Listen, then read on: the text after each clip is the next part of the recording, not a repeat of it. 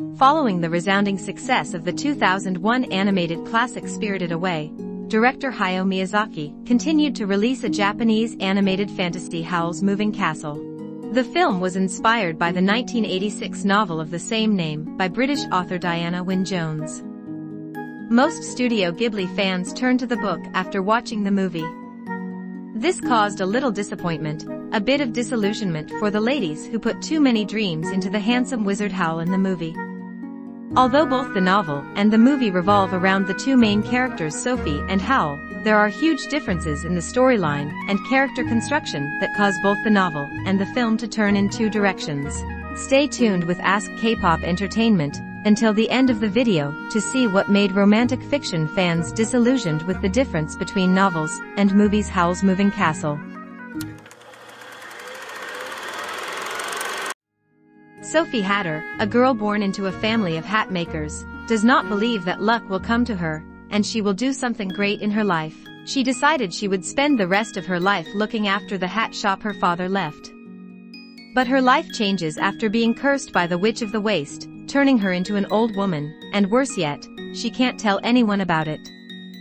Fearing that her family would no longer recognize her, Sophie set out to find a way to cure the curse, and then arrived at Wizard Howl's castle. Since then, there is a big difference between books and movies, especially the plot and character lines. The difference in the story between the novel and the movie. Because the novel Howl'S Moving Castle was written for children by writer Diana Wynne Jones, these factors such as magic, humor, fantasy come first. The content of the novel mainly tells about Sophie's journey to break the curse. In that journey, Sophie has discovered the true strength of herself and the good qualities of those around her. However, when it was adapted to the big screen, director Hayao Miyazaki incorporated many lofty messages about love, peace, and anti-war. Throughout the movie, we see a fight break out between Ingari, the land of Howl, and Sophie is in, and the neighboring country, whereas there is no fierce battle in the original novel.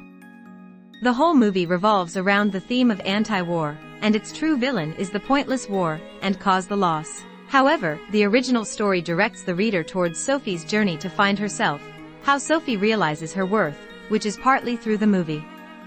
Coming to the movie, you will experience the brutal combat scene, the dark battleships. As for the book, Howl has to confront the Witch of the Waste and her powerful fire demon. The two missions of the movie and the novel have different message stories with different audiences, both great stories with their own merits. The second most highlighted difference between the novel and the movie is the characters. The characters in the book and in the movie are transformed from the original. Some minor characters have been removed or merged together with other characters. Howl in the movie is a perfect version, a Prince Charming with many advantages in personality, courteous, gentle, and also the hero of fighting to protect Sophie. If you are familiar with this Howl image, then please be mentally prepared before reading the novel of the same name. Real name's Howl is Howell Jenkins, from Wales.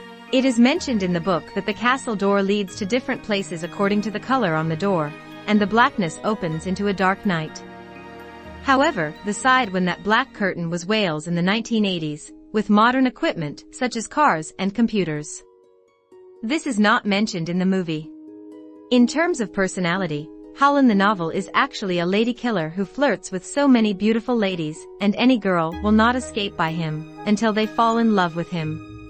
This was also the source of his trouble with the Witch of the Waste. Throughout the novel, Howl spends most of his time dressing and grooming in order to win the hearts of beautiful girls, including her sister Sophie.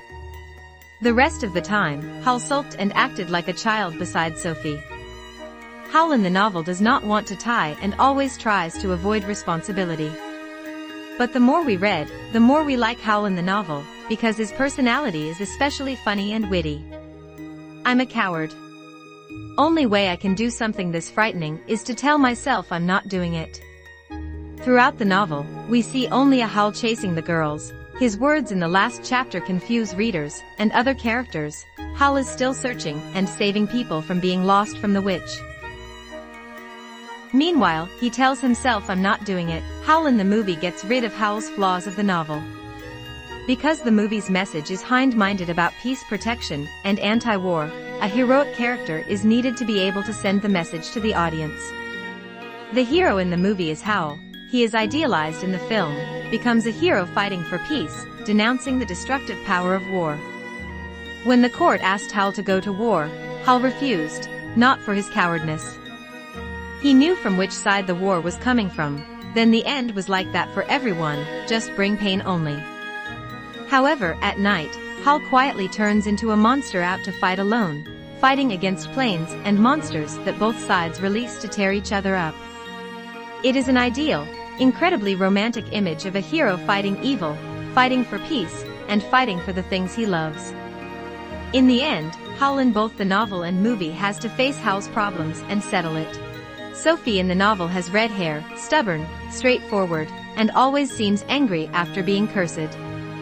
She sees cleaning as a way to forget about the problem she is facing. She often talks to hats, clothes, objects around, and this brings miracles, even life to them. Meanwhile, Sophie in the movie has brown hair, and is much softer. She also knows how to control her emotions better, and she cleans out of order. However, Sophie in the movie has no magical powers. This is most noticeable in the part where Sophie meets Turnip Head. Turnip Head in the story is an inanimate scarecrow, but gets up and follows Sophie after hearing her talk. In the movie, Turnip Head had life when Sophie met him. While the story Sophie was very scared of Turnip Head, and wanted to chase him many times, the Sophie movie was friendly, even grateful to the Turnip Head.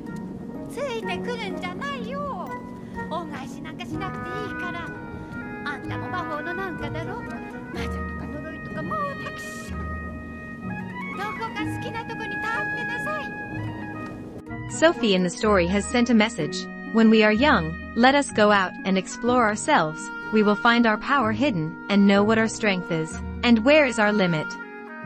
That is a very precious meaning that Sophie's journey to find herself brings back. Author Diana Wynne Jones observed that Howl and Sophie on screen seemed softer and more noble than their characters in my book. In the movie, we really liked how Howl became lost as he transformed into a giant crow in battles, and gradually couldn't return. Meanwhile, Sophie's curse fades more and more as she becomes stronger to save Howl, and to heal herself. These details are not included in the book. However, I also want to say that Howl and Sophie in the book seem more real, and that the quarrel between the two is what makes me appreciate their feelings more, love each other, and learn to accept each other's imperfections.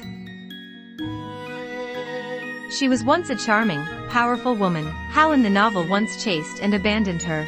Both the story and the movie show Howl once captured a shooting meteor, and gave it his heart in exchange for power, which is calcifer. However, the sorceress in the novel cursed Howl to complete a list of things to do, and they slowly led Howl back to her hand. In the movie, the witch tries to cast a curse on Howl, but he easily removes it. In the end, she lost her magic and became a pitiful, harmless old woman. There are also some minor differences in the side characters. Sophie in the novel has two younger sisters, Letty and Martha. Letty is the younger sister sent to learn magic, and Martha is the assistant at the bakery. These two sisters exchanged looks and names in the beginning. Letty is a huge support character in the series, even part 2 is present. However, the film only mentions Letty the sister at the bakery, and she can only say a sentence or two to Sophie and finish. Howl has an apprentice. In the book, he names Michael Fisher, a teenager, and in the movie he names Markle, a boy. In the story, Suleiman is the royal mage, male and missing.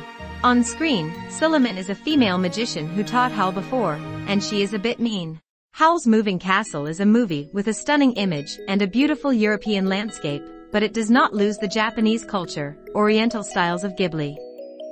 The good soundtrack, both The Promise with the World and Merry Go Round of Life, are great tunes, but for us Merry Go Round of Life is still more beautiful. The scene of Howl holding Sophie's hand, two people walking in the air together forever, is a very beautiful, very romantic scene that is hard to describe in words.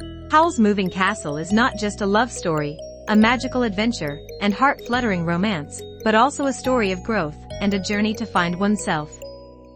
Whether it's a novel or a movie, the film's meaningful message is expressed in tolerance, forgiveness after struggles, hatred, and curse. In addition, the extraordinary life energy of the people who have suffered many injuries in the film overcoming all the difficulties to achieve a happy destination is also the message that the filmmakers send to the audience. Thank you for watching our second video, and see you in our next video. If you like videos, please like, share, and subscribe to Ask K-Pop Entertainment. In addition, if you want us to make more videos about any movie or any characters you love, please leave a comment below. Bye-bye. A lovely little detail about Howl's castle that few people notice is that Ghibli painted it with legs, and the castle in the imagination of author Diana Wynne Jones was floating in the air.